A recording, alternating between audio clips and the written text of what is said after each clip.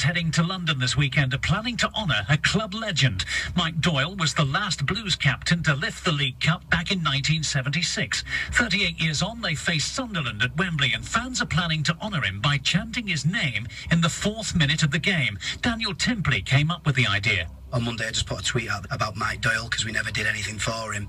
The 1894 supporters group said we need to do something.